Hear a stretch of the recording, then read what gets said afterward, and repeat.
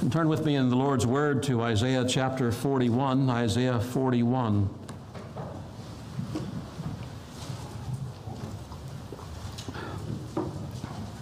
The elders asked if I would, in my last service here, give my testimony of the Lord's saving grace. Happy to do that. Glad that I have a testimony of that grace.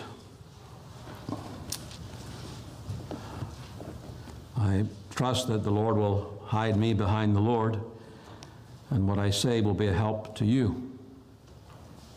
Isaiah chapter 41, let's begin reading the Lord's word in verse 1. Let's hear his word. Keep silence before me, O islands, and let the people renew their strength. Let them come near. Then let them speak. Let us come near together to judgment. Who raised up the righteous man from the east, called him to his foot, gave the nations before him, and made him rule over kings? He gave them as the dust to his sword, and as driven stubble to his bow. He pursued them and passed safely, even by the way that he had not gone with his feet. Who hath wrought and done it, calling the generations from the beginning? I, the Lord, the first, and with the last, I am he. The isles saw it and feared. The ends of the earth were afraid, drew near and came. They helped every one his neighbor, and every one said to his brother, Be of good courage. So the carpenter encouraged the goldsmith, and he that smoothed with the hammer him that smote the anvil, saying, It is ready for the soldering. And he fastened it with nails, that it should not be moved. But thou, Israel, art my servant Jacob, whom I have chosen, the seed of Abraham, my friend. Thou whom I have taken from the ends of the earth, and called thee from the chief men thereof, and said unto thee, Thou art my servant. I have chosen thee, and not cast thee away. Fear thou not, for I am with thee. Be not dismayed, for I am thy God. I will strengthen thee. Yea, I will help thee. Yea, I will uphold thee with the right hand of my righteousness. Amen. May the Lord bless the reading of his word for his name's sake. Please bow your head and heart with me for a moment. Let's ask the Lord for his presence, his grace, his power this evening. Father in heaven, in Christ's name, we pause to look to thee for all the grace that will be needed to make this time in thy house a time that's profitable. It will be a time that's beneficial to thy cause and to the lives of thy people and to the heart of this servant. Put a guard about his lips. May he say only that which is in agreement with thy word and pleasing to thee. May tonight we find our souls lifted heavenward as we hear of thy amazing grace. In Jesus' name we pray. Amen. Amen. My text is found in the last part of verse 9 and into verse 10. Thou art my servant. I have chosen thee and not cast thee away. Fear thou not, for I am with thee. Be not dismayed, for I am thy God. I will strengthen thee, yea, I will help thee. Yea, I will uphold thee with the right hand of my righteousness. Probably more than any other passage in the Lord's Word, God has used those two verses to direct and to shape my ministry. But that story, which accounts for over half of my life, was against another story, a lifelong story. The same backdrop that everyone else has who comes into this world. I was born a sinner. born that way, conceived in iniquity. I wasn't born innocent. God did not bring me into this world with a blank slate, but I came born with a sinner's heart that was, from the very beginning, deceitful above all things and desperately wicked. A heart that needed to be cleansed from all of the sin that plagued it, whether it be the sin that came upon it through Adam's transgression, or the sins that would eventually grow out of that bent towards sin and against God. I was barely born into a Christian home. I say barely because the night that my mother and father got saved in the same church, by the way, that the Lord saved me some 13 years later, she was carrying me in her womb the night that she walked down the aisle and asked the Lord to save her. Just barely. My mom and dad got saved that night, and I was therefore born into a Christian home. My only a side light here, my only claim to fame is that I was born on the same day that Ian Paisley got married, October the 13th, 1956. I told him one time a lot of years ago, two things happened on that day. One man went into bondage and one got out of it, and I'll leave it to you to decide which is which. That's my claim to fame. That church was called Calvary Baptist Tabernacle, and the pastor's name was the Reverend Lou Gehrig Bradley. His father had hopes that he would be a great baseball player, hence the name Lou Gehrig. He was an excellent baseball player as well as his brother, but the Lord called him to the ministry, and he actually is still the pastor of that same church. He's now in his late 80s, still pastoring. He played a very important role in my life on more than one occasion. Now, the reason that my mother and father were in church that Sunday was because of the influence of my aunt and uncle, who were brothers married sisters. Can I put it like that to make it plain? Brothers married sisters. So my aunt and uncle, my uncle was my dad's brother, his wife was my mom's sister. It was because of their influence that they were found in that church that night, and the Lord saved them. And they were in that church, my aunt and uncle, because of the actions of another couple in that church, Alton and Jean Artis. Now, by any definition, they were odd. Odd. Lovely couple, solid Christians, but they were different. You knew it when you walked into their house and you found probably 35 to 40 stuffed monkeys all around the ceiling in the living room. She liked stuffed monkeys. I don't know why, but she did. But Alton Artis worked with my uncle at DuPont, and regularly he asked him to come to church. Won't you and Toby, her name was Tabitha Toby for short, you and Toby come to church with us tonight? He kept putting him off and putting him off and putting him off, until my uncle got tired of it and said, we're just going to go to church with him tonight and get this guy off my back. Well, that night he got saved. And the Lord eventually moved upon his heart to be a missionary, and he went to the field of Nigeria for about 7 years. War broke out, and my aunt's health failed, and they came back home, and then he served as a pastor at a Baptist church for the rest of his life. All because of this odd couple who kept saying, come to church with me. Do you see what you can do? Do you see what just staying with something? Well, they might ignore you. I'm tired, I don't want to hear it, but just gently keep coming back. Please, won't you come to church? You just don't know what the Lord's going to do from that simple invitation if you just stay at it.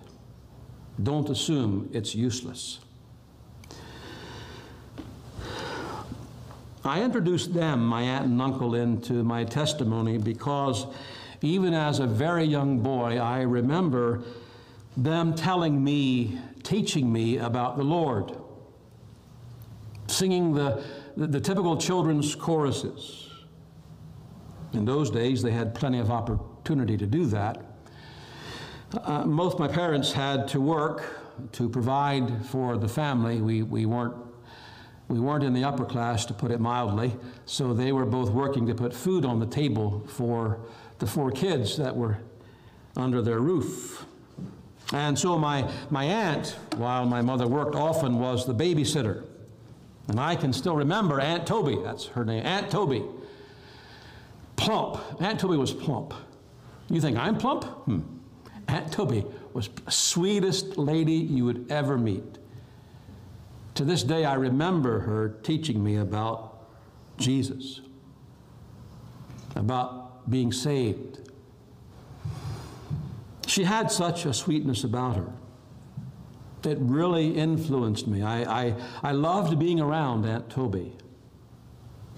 You see, you never know what influence that you can have upon your nephews, your nieces, your grandchildren.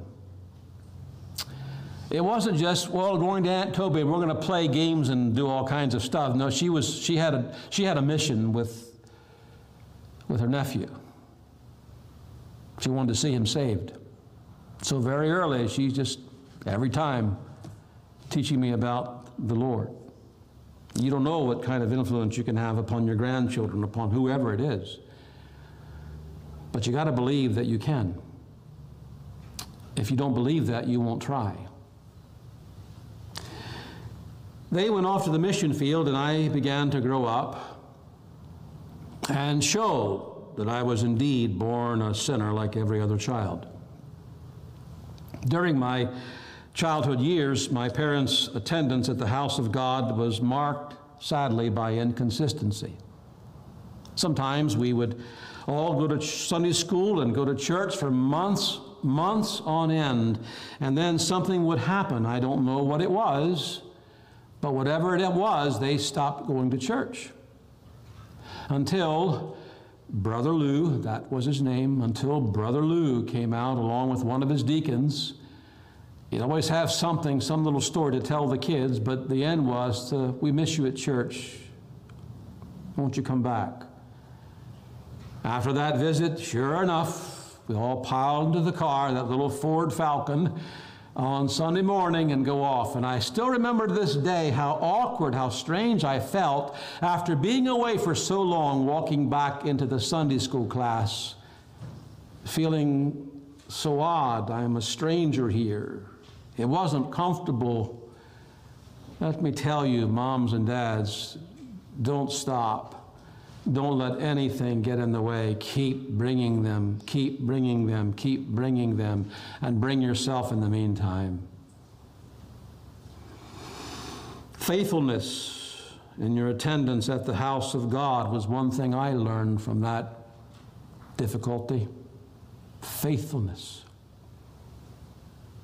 It's never a question of if I'm going to church. Never a question. I'm going. Settle it. It was during the summer of 1968, while I was a boy of 11, that my father suffered a complete mental breakdown. He was in the hospital for a couple of weeks, could not see him except to the hospital window. And it was such a sad time to see my father like that. But again, this was part of God's plan. It wasn't happening by, it's a coincidence, or, well, no, this was part of God's plan for my life. Things that I needed to learn from that, and they came in very handily later on in my own life. It was at the end of the following summer that I found myself sitting on the back row of Calvary Baptist Tabernacle, where my parents had first been saved. Brother Lou was preaching a gospel message that Sunday morning. I can't tell you the text. I can't tell you the sermon. I just remember he was preaching about heaven and hell. And you go to one of two places. You go to heaven or you go to hell when you die, and there's no other option. And once you die, it's over. No second chances. At the end of that message, he asked all of those in the congregation that morning if they were concerned about where they would spend eternity, after he'd emphasized how long eternity was, if they would raise their hand. I had heard messages like this many, many times, but there was something different that Sunday morning. I know now what was going on. It was the Holy Ghost bringing me under conviction for my sin. I hadn't felt that before. Oh, I knew when I did wrong, but actually being convicted about it before God. I began to think about heaven and hell. And I knew that if I died that day, I was going to hell. I believed it, you see. It was real. I didn't doubt its existence. I didn't doubt the message. The church was built on a very busy boulevard, and cars were just flying by, and all it would take is, here's the sidewalk and here's the road. It would just take one misstep, and I'm thinking about this. Some kid just shoved me. I'm dead. I'm in hell, and there's no end to it. Was I afraid? Yes, I was afraid. Should people be afraid when they're lost and they think about hell? You better believe they should be afraid. It is to be feared.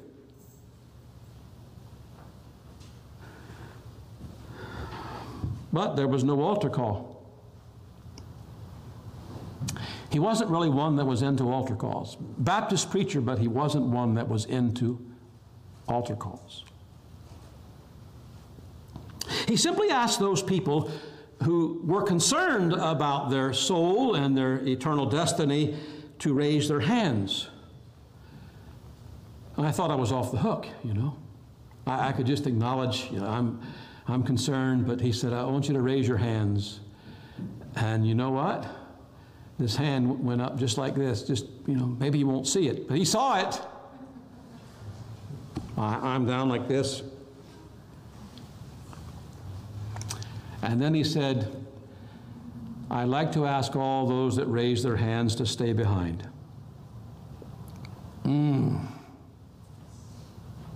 But I stayed behind. No one else did. I conclude that I must have been the only one who raised his hand that morning, or else there were others and they didn't stay behind, but it was just Brother Lou and me in a side room off the pulpit. And we sat down. He once again, very simply, explained to me the gospel. And he said, John, would you like to be saved? Yeah. Well, do you want to pray, or do you want to pray after me? I'll pray after you. Scared to death. I don't want to mess this up. So you go ahead and I'll follow you in prayer. And I did that, and I asked the Lord to save me. I regretted that decision years later. And you'll find out why. But I did. I asked the Lord to save me, and the Lord saved me. You see, what happened that Sunday morning in middle of September was what the Lord said in verse 9 of this text. Thou art my servant, I have chosen thee, and not cast thee away. That happened because I was one of those before the foundation of this world that God chose to be one of his redeemed people. That's how it always happened. Jesus said, all that the Father giveth me will come to me. Not most of them, not 99.9%, but all of them will come to me. It's going to happen. If God chose them, they've got to come. And you see, it was just God's time for me to come to Christ. I didn't understand any of that at that point in time. I just knew I'm lost, I'm headed to hell, I need Christ to save me from my sin. Those sins had been just flooding my mind, particularly that summer. Just specific sins come. I did this and I did that, and I said this and I said that. And one of the things that I was, you'd probably be surprised at this, but I love to argue. Does that shock you? My mom. I would argue and argue and argue. You know, if she said it was square, I said it was round. That's the kind of arguing we would do. Fighting all the time.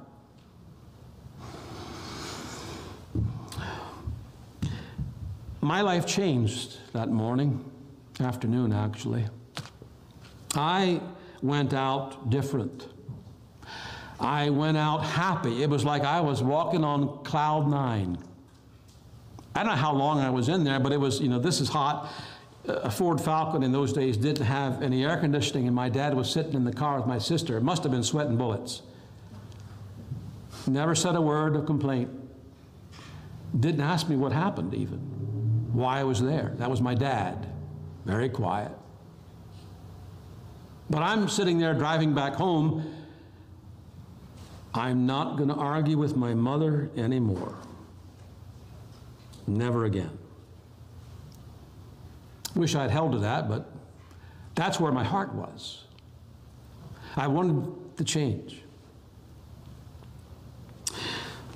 That night during the evening service, Brother Lou had asked me to come forward when I was, that afternoon when I was saved, and confess Christ publicly.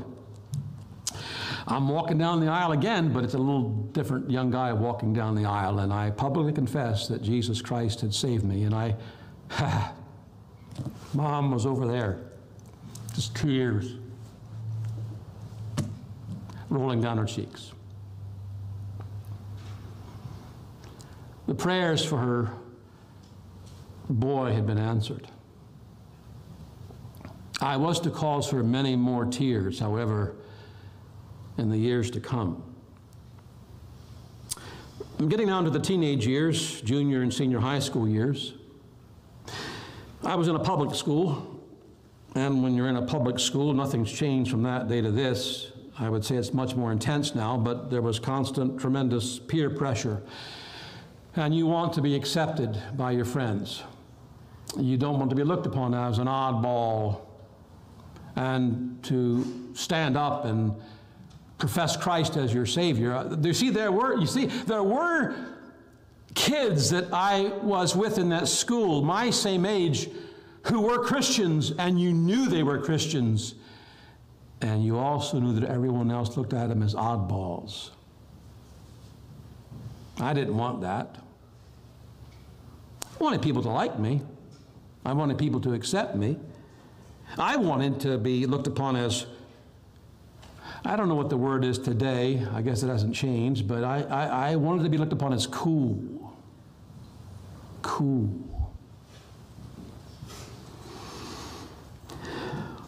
But, of course, doing that, you have to act like them to be accepted. You got to be one of them. But this presented its own set of problems as I would, adopt their language and their attitudes, their behavior, and the filthy talk and all that. It brought a problem, and that was guilt. You see, I was saved, and the Holy Ghost was convicting me. Can't do that. And the thing about Brother Lou that was so great, he always had this evangelist a couple times a year come in. And he was an old Southern preacher. And we would say they preach hard against sin. And my mom and dad went, a week of, they called them revival meetings.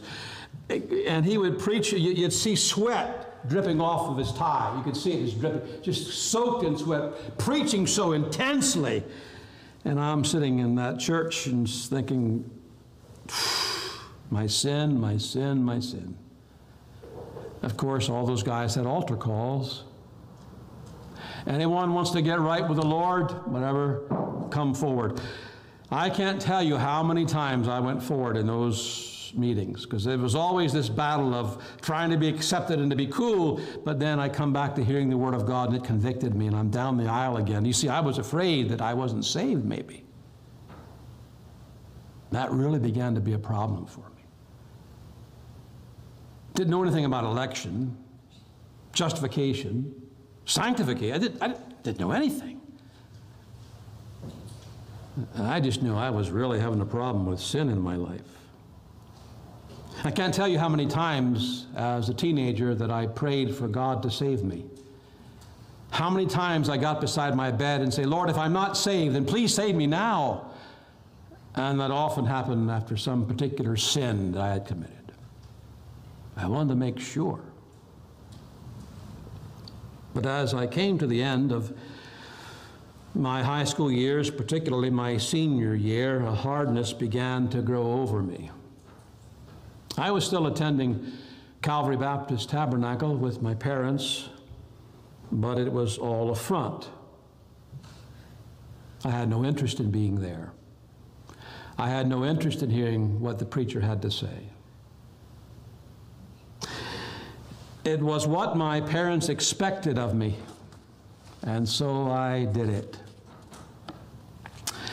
Soon I was in full-fledged rebellion. I was sitting in church one morning, and I said to myself, what am I doing here? I'm just playing the role of a hypocrite. I'm out of here. And out of here I was. It was a dark period for the next 3 years of my life. From age 18 to 20, I entered a world of drugs and alcohol, the nightclubs, and all that goes with that kind of life. I lived to party. I had a job, held down the job quite well, but what I was really living for was to party, to stay high as often as I could, and to indulge my flesh. During it all, however, when I wasn't stoned on pot or inebriated on alcohol, I was miserable. Now, it's true, there were miserable times from the drink. I remember one night well being so drunk, I was vomiting in the toilet and I could not lift my head up. Oh, that was misery. Did I stop? No. I kept on. I wanted the good life, the feeling. But when I was not high and sober, I was afraid. I knew that heaven and hell was real. I had my own apartment at that point in time, and I remember just pacing the halls of that apartment, my bedroom to the kitchen, full of anxiety. I'd be afraid to go to sleep at night because my thought was, if I die in my sleep, I'm going to hell. Because Christians don't live like this. Yet I put on a brave face. It was during that 3-year, roughly, stint of indulging the world that I met a young woman that I wanted to be with. She was home on leave from the Army, and she said if we were going to be together, that I needed to join the Army. Proverbs 7 came to mind. Now it does, didn't then. So I joined the Army. It wasn't but a week in basic training when I asked myself the question, what in the world have you just done? If you know anything about, at least how it was in my day, basic training was not pleasant. I wanted out as soon as I could get out. Well, I made a deal one night, part of the punishment I had for using the word gun. You don't use the word guns in the Army. It's your weapon. I had to do 1,001 push-ups, or as far as I could get, because the drill sergeant heard me talk about, he's guarding the guns. What did you say, Wagner? He's guarding the guns. Knock down. Just fall down, start knocking them out. I meant do push-ups. I had no idea what I had done. They're not guns, they're weapons. And while I was doing push-up, you've got to repeat after me. These are my guns and they're for fun. These are my weapons and they're for war.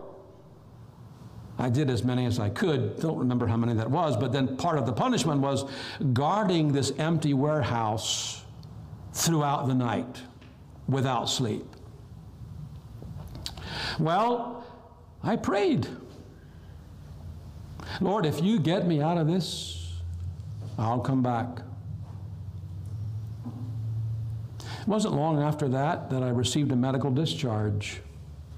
I could have stayed in. He said, you can, but what you have, this dyshydrotic eczema of the hands and feet, won't bore you with the details, gone away now, but it did let me get out of the Army, and send me home, medical discharge. I went home a day before the men graduated from basic training.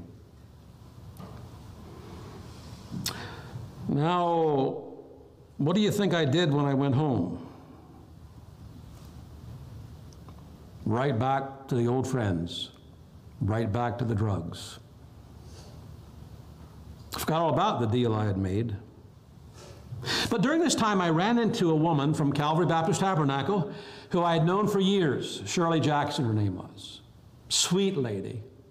And we bumped into each other in this five and dime store in the city in which I was living. And she saw me and went up to me, big smile on her face. And she invited me to come back to church. I smiled and said, nah, Shirley, that's not for me. Okay for you, but it's just not for me. Tears began to fill her eyes. And through the tears, she smiled. And she said to me, you'll be back.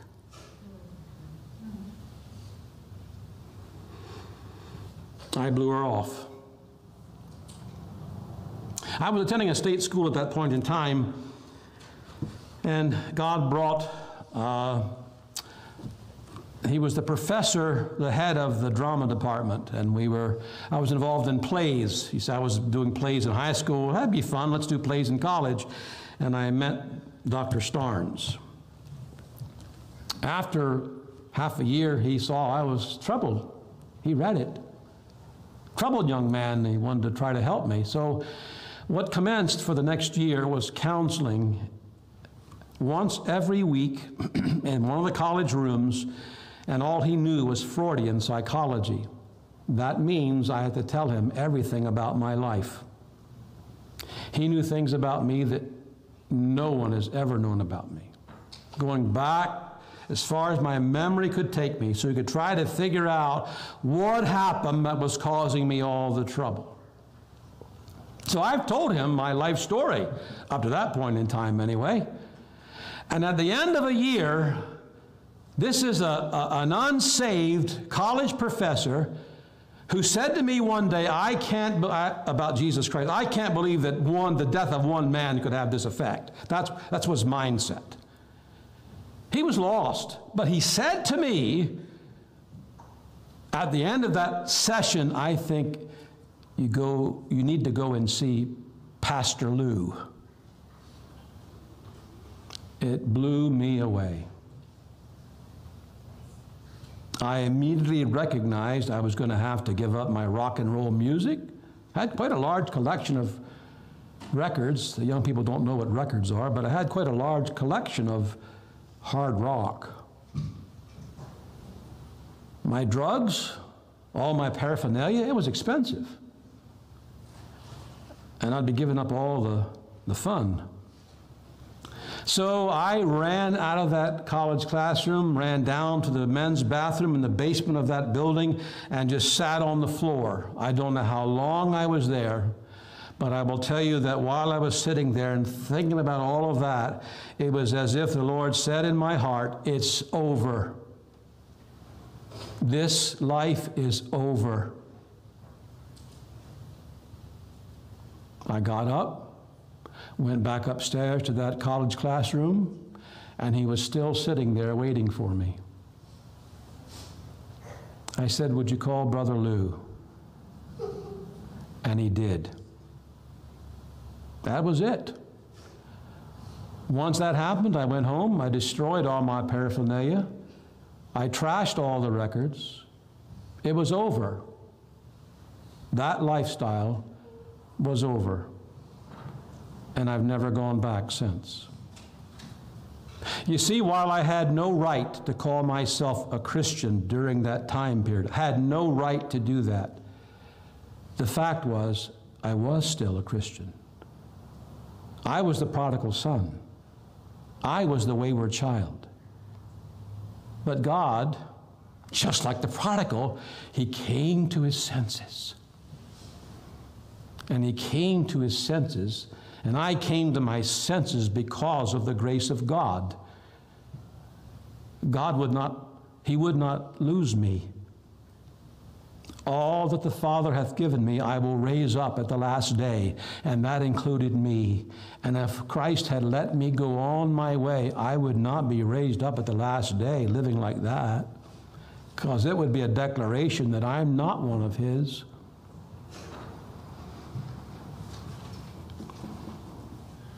Things began to change. Funny enough, there was a time before I went off to college in South Carolina, there was a time when a temptation came to go back to that nightclub that I went to so often. I did. I walked in, heard there were always live bands there, heard the bands, people on the dance floor, all the drinks. I stood there and I walked out. Never, ever darkened its doors again. I couldn't. This is not where I belong. This place is not my home. I walked away. You never know, folks, how and who the Lord can use to bring some wayward child back home. He used an unsaved college professor tied up in Freudian psychology, trying to help me, to bring me to a meeting with the man who led me to the Lord as a boy of 11, 12. You never know. Don't give up hope. If you have wayward children, don't give up hope. Ask the Lord to do whatever it takes to bring them to their senses, to bring them to Christ.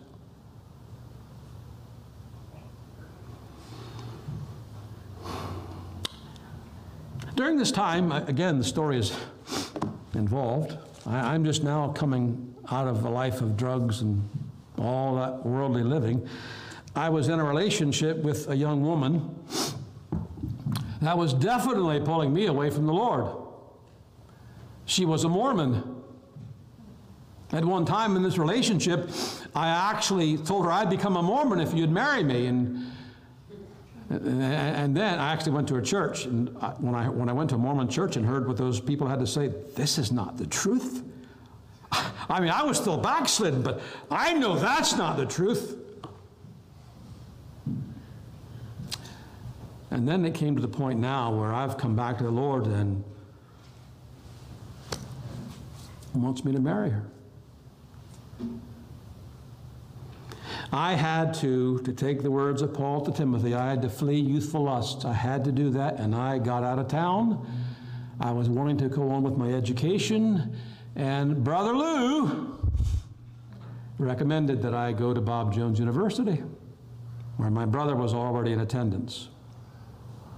Isn't it amazing how Providence works things out? So I started attending BJU in January of 1976, and I declared speech for my major.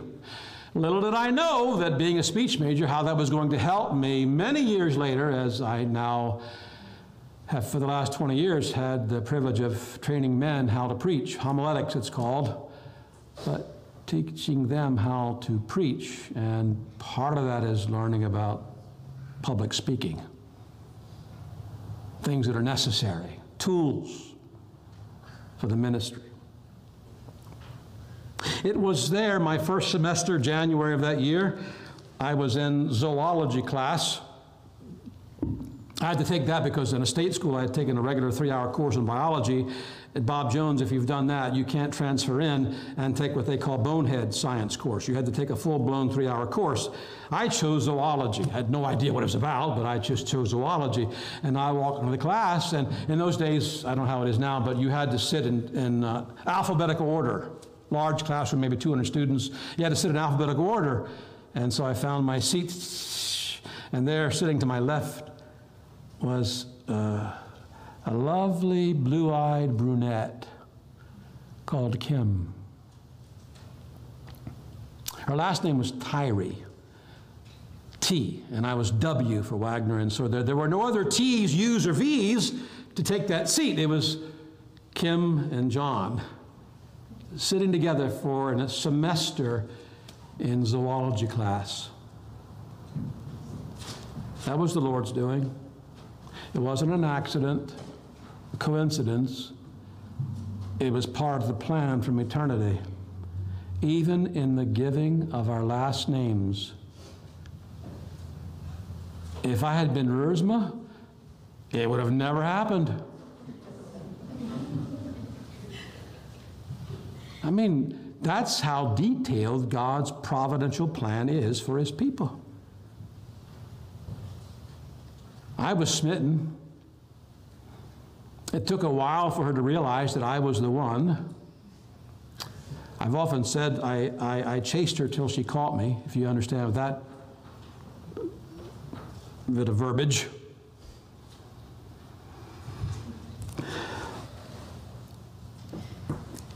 We were there, therefore, for a semester, an entire semester, January to May. Flirting.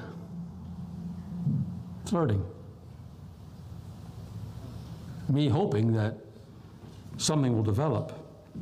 Well, it did, but it took the rest of my time in college. Happened at the very end of my senior year that we finally got together. We married in May of 1981 in her home church, where Kim and I ministered together in the Christian school in that church in New Jersey. After a couple of years, that church split, and we felt before God we could no longer worship there because of the reason for the split. It was her home church, and it was very, very hard for her to leave that church she was saved in and had grown up in, but she knew we couldn't stay there and be faithful to the Lord. Some months before all of that happened, an old friend from Bob Jones had written me and informed me about a new church in Newtown Square, Pennsylvania, just outside of Philadelphia, there was a man going to be installed in that church, and he thought I should go there. I put it away and forgot all about it until the phone rang one cold, rainy March early evening, and he said, "John, tonight's the night when John Greer is going to be installed in Newtown Square as its pastor." Oh, I'm in the middle of dinner because it's an hour away and it's raining. I'm going to go to this. And I just threw on I still had my tie on, put the coat on, and went out the door.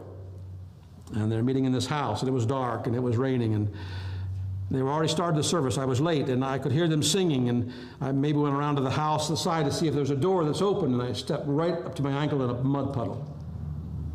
But I still went in, and I walked in the doors, and it was packed, not a place, at one chair. And guess who was sitting in the chair on the right of that empty chair? Alan Cairns. Alan Cairns. Well, it began a wonderful relationship. Once I heard the preaching and heard these men praying, I said, this is where I want to be. It's where I want my family. We had one child at that point in time, a 6-month-old girl. This is where I want to be. These men know God. They're in touch with the Lord. I want to hear this. I had heard Alan Cairns preaching for months through cassette tapes, and I was thrilled by the preaching. So we came. My wife thought, she was afraid I was going into apostasy. She said that. I was afraid, she told others, because in America, more so then than now perhaps, but in America, Presbyterians were apostates. And what is John going to a Presbyterian church for? She was afraid of that. Now, during that time, I'm saved, I'm a salesman. Christian school life was over, we had moved on. But there's something I've been struggling with for 10 years, and that's doubts about my salvation. 10 years. Sometimes it was very strong, and I was deep agony of soul. How can I be saved and do these things that I do? Well, one of the things that I did, John Greer's the pastor, meeting in this house.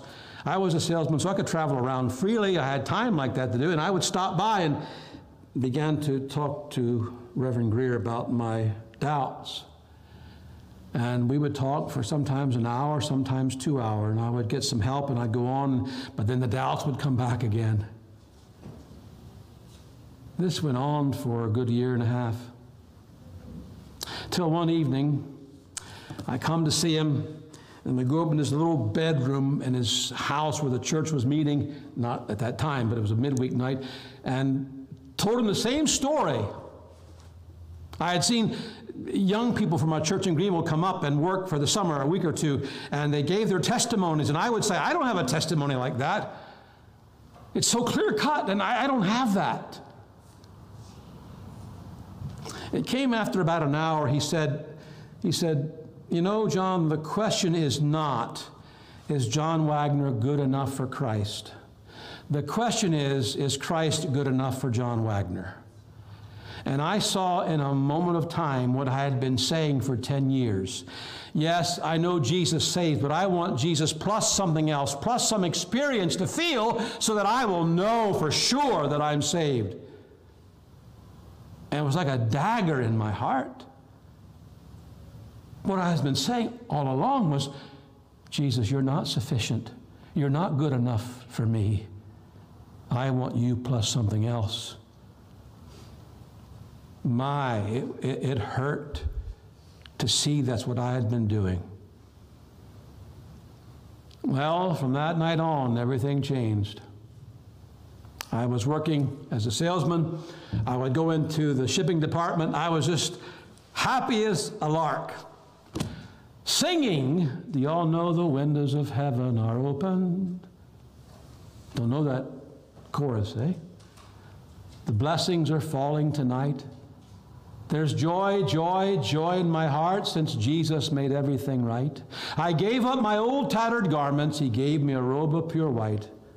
I'm feasting on manna from heaven, and that's why I'm happy tonight. Didn't matter if it was night or day. I was singing that all the time, to the point where the manager, who was a lost guy, yeah, I know the windows of heaven are open. He'd just go and start singing it.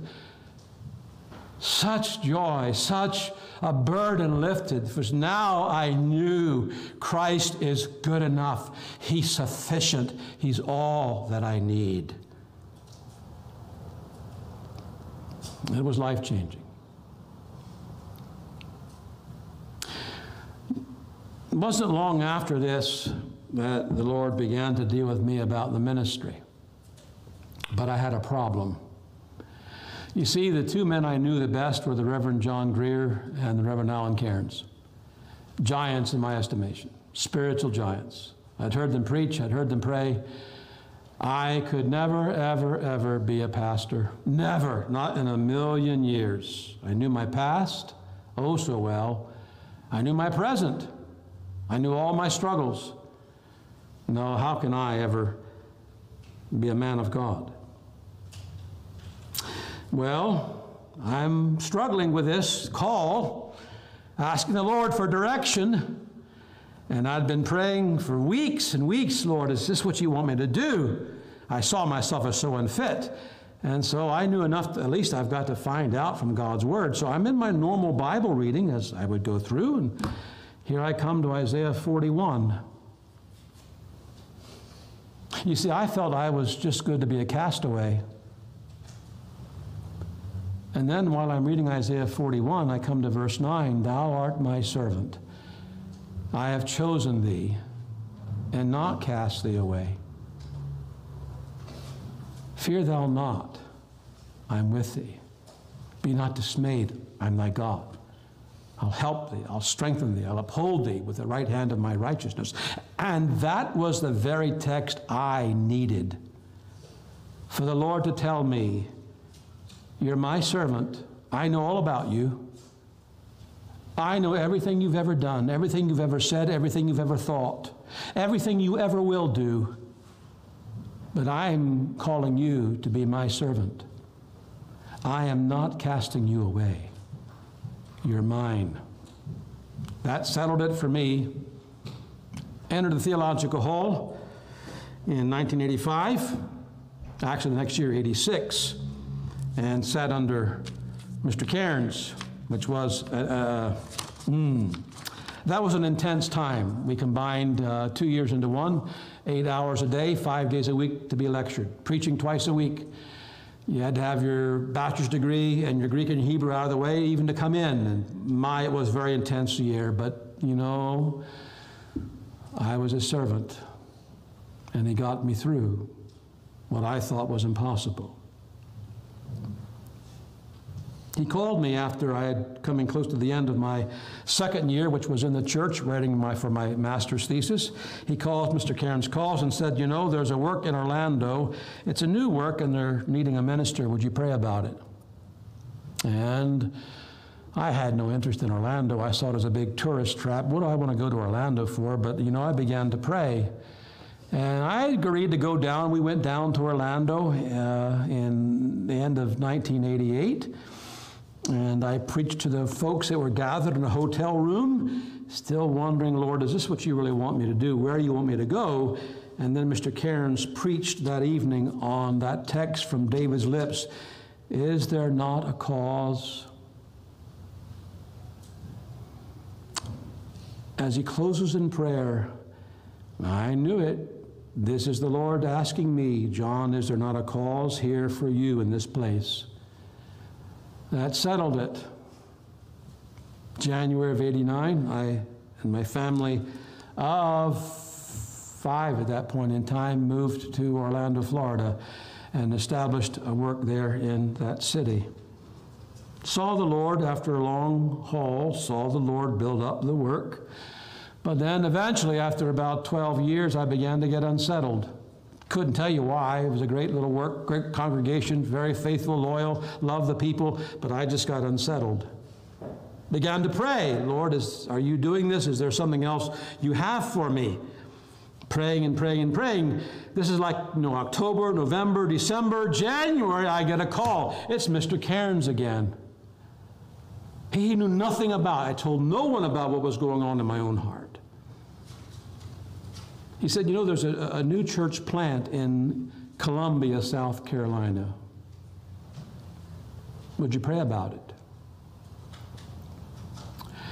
Well, I began to pray, wondering, is this God answering prayer? Dr. Barrett comes 3 months later, preaches a week of meetings, and in family devotions one morning, he mentions a text of Scripture that the Lord had used in my own heart regarding praying about going to Columbia.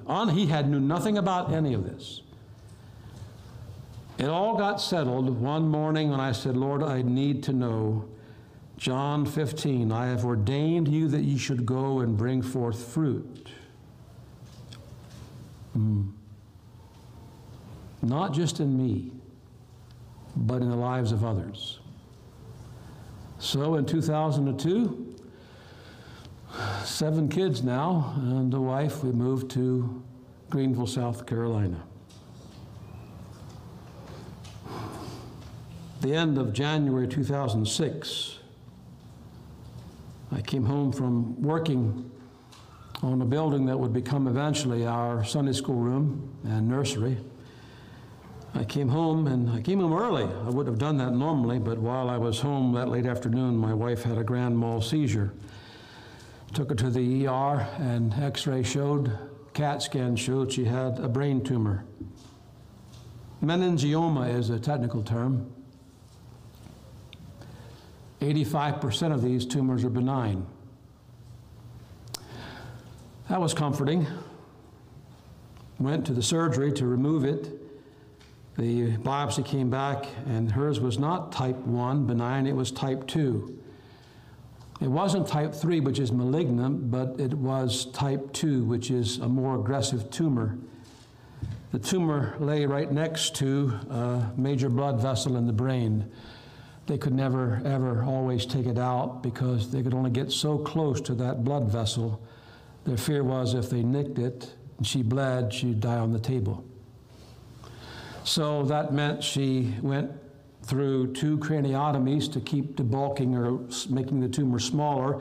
As it grew, pressure came on the brain and caused problems. She had 3 gamma knife radiation treatments where they focused that radiation beam on the tumor itself. It bought time. It bought time, but it kept returning. Normally you live at the most 10 years with a type 2 meningioma. The Lord gave us 15 years together. It reached a stage in 2019 where I knew I had to step away from my church in Columbia to be able to take care of her. We lived in a 2-story house, and she was losing her ability to be able to climb the stairs. I was quite happy. I had made a covenant before God with her. It was going to be in sickness and in health. And I loved her. And she came first before the church. It was hard to step away. This was my life's calling. These were the people I had been preaching to for some 19 years, 17 years.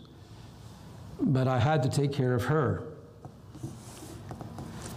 When I submitted my letter of resignation from that church to the presbytery, who were meeting in Toronto at the time, letting them know what I had decided to do, and I received a letter back from the clerk of the presbytery letting me know that my resignation had been received and that all pastoral ties had been severed with the church. I lost it. I had just gone to my study, checked my email, and then I read the letter. Pastoral ties have been severed. It's just the language is what happens when you resign a charge. You see, all along, brothers and sisters, my fear was, and this came up numerous times in my ministry, both in Orlando and Columbia, that God was done with me. And I could give God 1,001 reasons why he should be done with me. Failures. We all know what that's like. You fail as a father, you fail as a husband, you fail as a pastor, you fail as a Christian.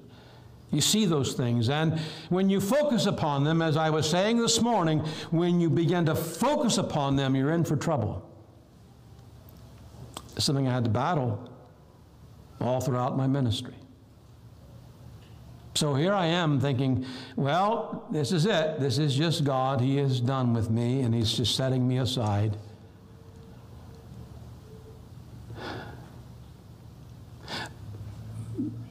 I went to the scriptures after that email. You know what my assigned reading was?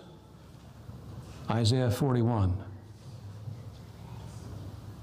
I read 9 and 10. And I knew God was not casting me away. He wasn't done with me. Even though I had to step down from the work in Columbia, he still had a work for me to do. My preaching ministry was not over. For the next year and a half, I took care of Kim. I'm thankful for those days when I worked in a hospital, working my way through college. A lot of things I learned that came in very handy in taking care of her. The Lord slowly took away her abilities. Not all at once. The ability to walk was slowly removed. First she goes to a walker, and then eventually it's in a wheelchair, and then eventually she's bedridden.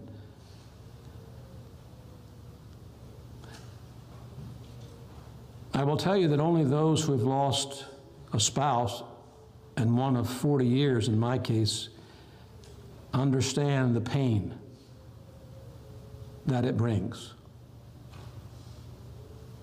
It's indescribable.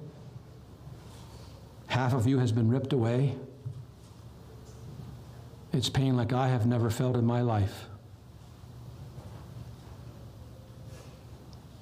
The first year after her death, which was June the 10th of 2021, was the most difficult year I have ever faced. There were times in the midst of the pain that I did not want to live.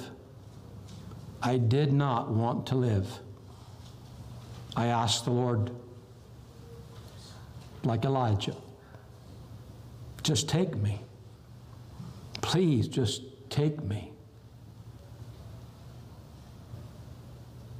I can tell you every time I was at my lowest, the Lord came to me with some verse of Scripture, some devotional, that let me know, you're not cast away. I'm not done with you. And I am here. And I still love you.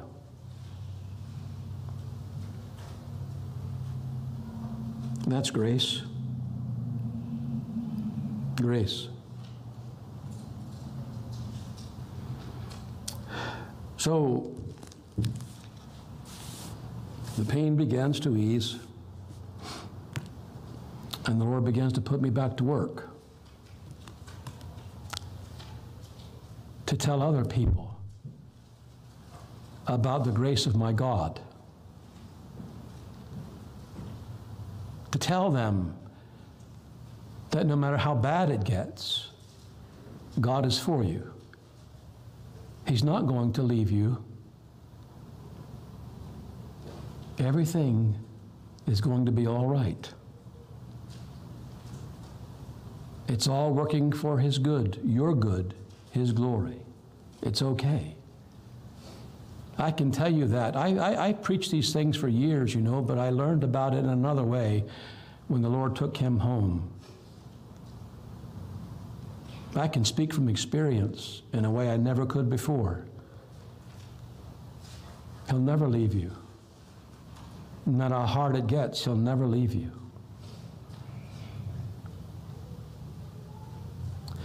Am I a castaway?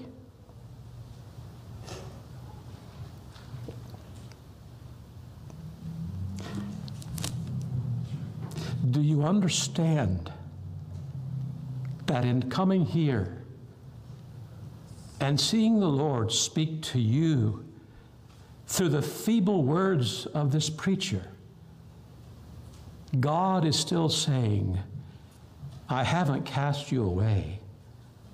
I am not done with you. That is grace. And my God is your God. It's exactly how He views you. He's not done with you. There's so much more He has for you to do for Him. So fear thou not, for He is with you.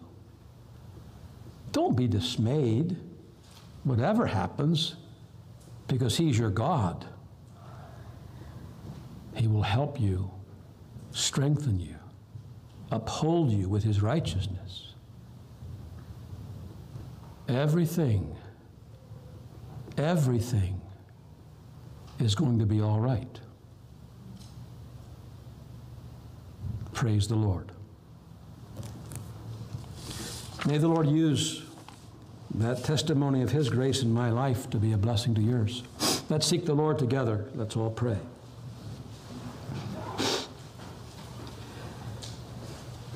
Father in heaven, as we close this meeting this evening, we realize afresh that it's all of grace from start to finish. That thou dost take the weak things to confound the mighty. O God, I pray that thou wilt come amongst thy people here and refresh them with these old truths of saving, life-transforming grace. May they be encouraged. I trust that each one has felt the Lord Jesus speaking to them right where they are. Lord, if thou dost do that, my, how we know that thou art for them and not against them. Oh God, we pray that thou wilt come down as this work needs, like all of our churches, a move of thy Spirit. Grant us the grace to seek thee with all of our hearts, to find thee, and to pray down the blessing that thou hast promised, those showers of blessing thou hast promised to give. In our Savior's name we pray, and all for his glory. And all God's people said, Amen. Amen.